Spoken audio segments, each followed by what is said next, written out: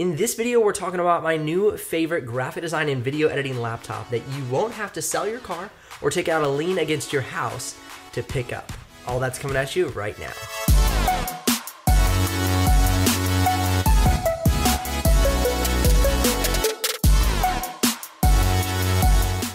If you're new to the channel, my name is Benji Kaiser. This is where you're gonna find the best tech and tools for graphic designers and creative professionals. So if that sounds like your kind of place, consider subscribing.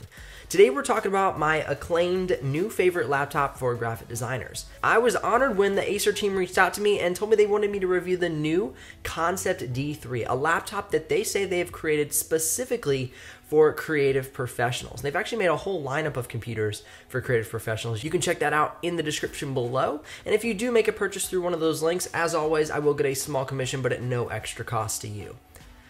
So, what can this laptop handle? Can it handle the day-to-day tasks that I can throw at it as a creative professional? Well, we're gonna dive into that right now. The first thing I wanted to look at was the usability of this laptop. If this is a laptop built for creative professionals, we are often on the go. So whether you're heading off to design school, finding yourself working for an agency, or you run your own freelance business, you're most likely an on-the-go person. For instance, I ride my bike to work every day, so I need a laptop that is lightweight and durable in case I take a spill on the road, which actually happened recently, and I think I broke my collarbone.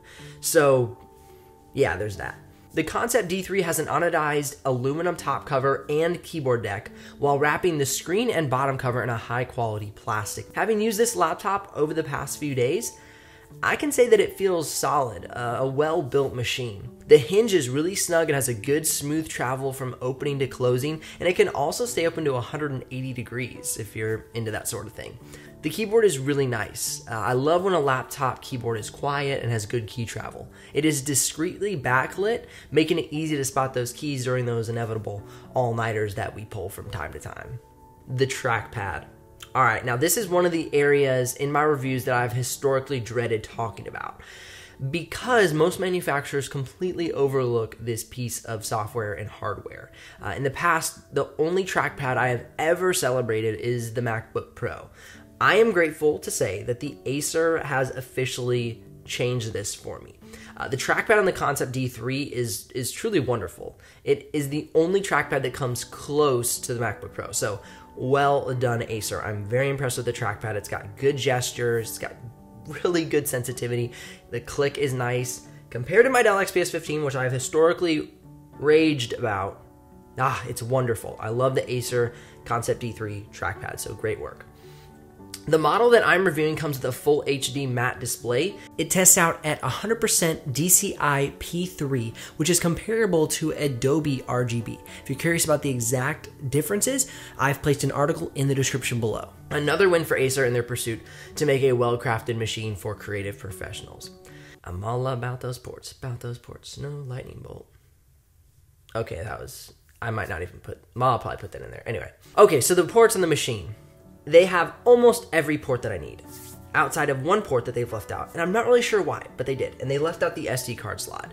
Now, since this machine has so much going on for it, I'm not going to say it's a killjoy. But I really was surprised that they did not have the SD card slot on this machine. Now, if you do want the SD card slot, they make a ConceptD 5, which has it. But the ConceptD 3 comes with an HDMI port, USB-C, 2 USB 3.0 slots, a USB 2.0 slot, audio jack, and network port. So it's a well-equipped computer as far as the ports are concerned, outside of the missing SD card slot. So I hope that they maybe decide to add that later on. So we'll see. All right, now for my favorite part. Let's put this laptop to the test against the day-to-day tasks of graphic designers, video editors, and photographers. I'm gonna pull up the specs on the screen for the model that I am reviewing. The model that I'm reviewing has the Intel 9th Gen 6-core i7 9750H, has 32 gigs of RAM, the NVIDIA Quadro T1000, and it has 512 gigs of solid-state hard drive. So a very well-equipped computer. And if you're curious about the exact specs and pricing that breaks down even farther into like what the screen is and what the keyboard is made out of and all that, you can head down into the description below, grab that link. Okay, so those specs, how do they actually help this computer perform? So I'm gonna run through some tests here, gonna make this quick, save you guys some time and help you make a qualified decision. The first test, I'm gonna take a 9-minute 4K clip. This is my classic test. I'm gonna put it into Premiere Pro and export it out at 4K. It does that in 6 minutes and 53 seconds, which beat the latest and the greatest Dell XPS 15 right there. That's why I'm saying this computer's edging out my historically favorite computer. What if you want to save a little time and you want to export that clip to 1080p? Well, it does that in 2 minutes and 23 seconds. Again, faster than the newest Dell XPS 15. I'm trying not to be a fanboy, but I'm sincerely impressed.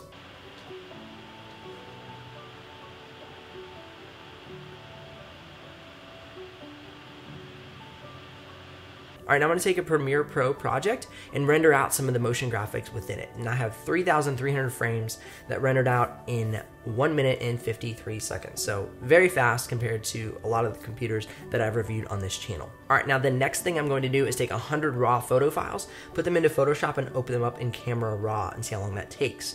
It took 12 seconds on this computer. Now, a few iterations ago of the MacBook Pro, that would take me 2, 3, 4, 5 minutes to open up. And that can kill your workflow if you're trying to get things moving and get things done.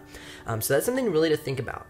Consider this: if you are on a product shoot or you shot a wedding, you could have 3,000, 4,000 photos. So that raw import to start editing in Camera Raw could take you 20 or 30 minutes if you have a slower computer. So this is a really good test to consider for your workflow.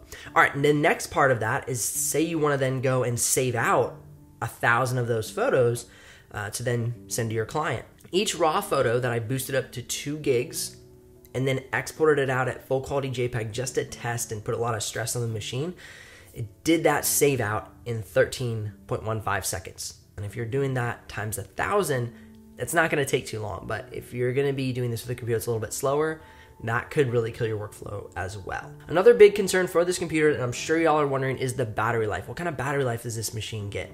Well, they're claiming about 10 to 12 hours of battery life, and that's with the full HD screen. However, we all know that graphic design tasks like Photoshop, InDesign, Illustrator, and then video editing tasks like Premiere Pro pull a lot more stress on the computer and spend a lot more battery. So honestly, I'm gonna say you're gonna get about 5, maybe 6 hours of battery life with this computer. That's gonna be with the power turned down, and we have, most of the programs closed, and just have that one program you're working on open so you don't take too much of that RAM and pull away a lot of the performance of the computer, which drains the battery life. Again, if you're curious about the exact specs or pricing of this model, you can head down into the description below, grab that affiliate link. I'm Benji Kaiser of BenjiKaiser.com, and thank you so much for watching this video, and I'll see you here on the next episode.